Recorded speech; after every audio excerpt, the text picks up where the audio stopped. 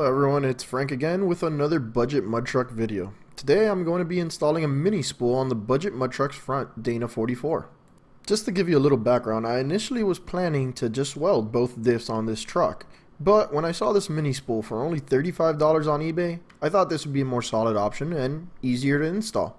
It probably is more solid than the welded diff, but I was definitely wrong about it being an easier install though. Upon removing the diff cover, I quickly found out that I was going to have to completely remove the carrier to get this mini spool in. That means I have to partially pull out both axle shafts so the carrier can come out.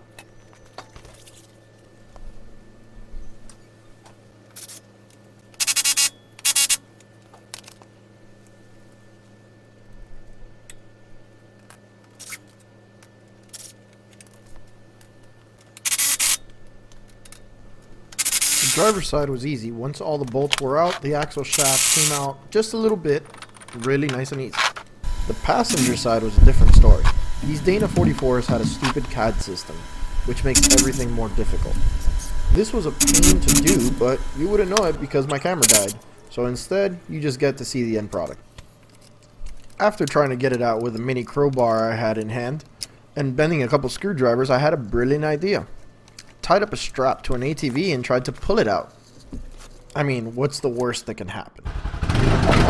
Stop. Obviously, that played out in my head much better than in real life. So I had to take a trip to Home Depot and I got myself a large crowbar, which in turn made quick work of removing the carrier.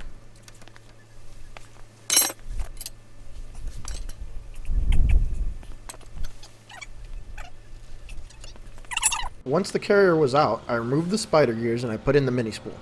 Problem is, the mini spool was too big to spin in the carrier. I grinded down the mini spool, and while I had it out, I cleaned up the diff cover and painted it. Then I put everything back together again. And that's it.